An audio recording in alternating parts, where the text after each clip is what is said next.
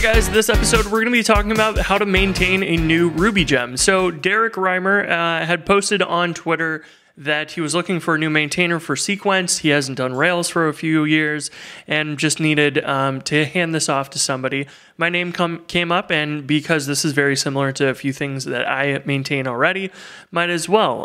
So I offered, and he gave me access to the GitHub and the Rubygems, so we can make a new release and maintain this. So first steps in this are kind of a few things that I want to go through, do some housekeeping, check to see where everything is, and go from there. So number one is, what's the test suite like? Well, I noticed there's a Travis YAML, so it's running CI on Travis. This is good, but I would like to just organize it, put it all in GitHub. We can have GitHub Actions integrated nicely. And then the other important thing here is when I noticed the Travis YAML file, we're not testing any recent versions of Ruby. So that's important for us to go and update as well. We can keep the tests against SQLite and Postgres as well, but we should update this to use GitHub Actions and then test later versions of Ruby.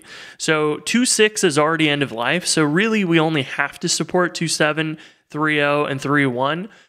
And if we did decide to drop that Ruby 2.4 support, we might cut another major release of Sequenced and just have that in the changelog. So that is something that we will take a look at and figure out, we'll make a new release probably because we're going to go through and fix some of the issues in the pull requests and whatnot. And so we want to just kind of get a state of the world, make sure that our tests are running. We can start out by adding GitHub Actions and then test it against Ruby 2.4, 2.5, 2.6, 2.7, 3.0, and 3.1.